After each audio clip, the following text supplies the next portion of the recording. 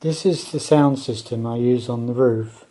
The stainless steel box on top is the preamp controller. The bass amp is a silicon chip design and is a totally reliable and solid performer. It uses two sets of 4 output transistors in parallel.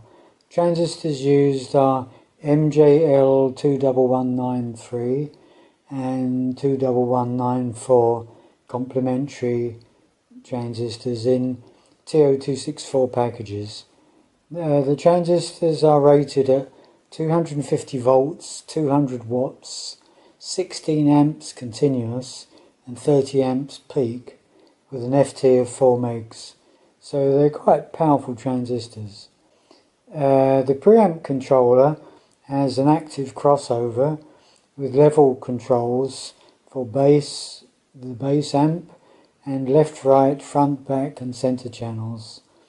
It is my design and was published in Silicon Chip magazine, and I won first prize for this.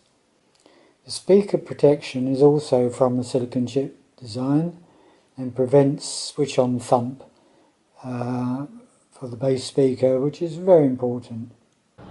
This is my power amp I made in Thailand many years ago, and you can see the fans, 5 fans, 2 on the main power heatsink, 2 on the surround sound heatsink, and 1 case fan.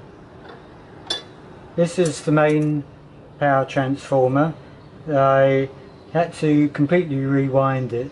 It had been rewound by someone with completely the wrong choice of wire. The gauge of the primary was way too small and the secondary also was too small, so that's completely rewound by me. This transformer is from a commercial Sony amplifier, high quality transformer, and this only powers the 5 50 watt amps for front and back, left and right and center amplifiers. Main smoothing capacitors, which are 22,000 mics. This is the board of the main amp, which will deliver a solid 350 watts RMS continuous sine wave drive into 8 ohms. It's currently driving 2 ohms quite happily.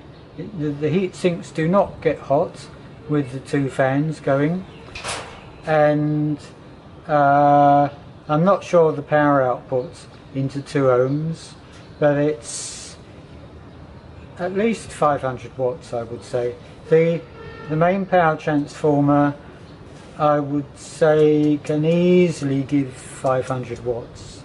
So it's the specification is adequate power.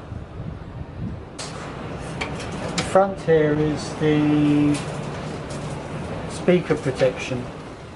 The amps used for the 5-channel surround sound are 3M3886, which can easily deliver 50 watts into 8 ohms.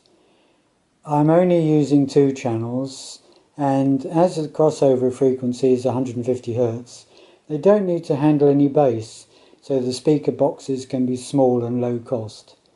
50 watts per channel is way more than needed for left and right channels, as all the power is in the bass. The bass speaker is made of concrete and will be described in the next video.